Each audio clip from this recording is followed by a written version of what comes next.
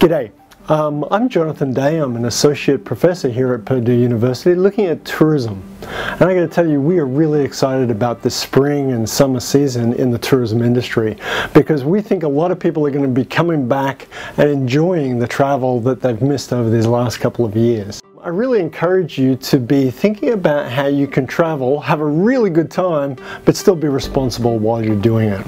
And so I've got 3 little tips for you to think about.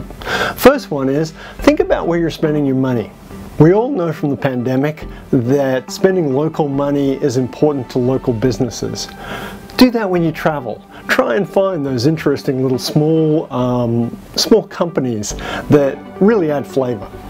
2, remember to travel carefully so that you're looking after the environment of the place that you're going.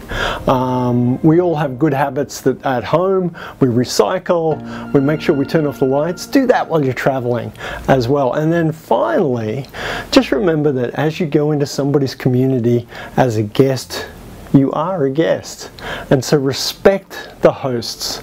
Remember that the people who are serving you are just as frazzled as you are, and that this is a moment just to be respectful for everyone in the hospitality industry as we enjoy our vacations.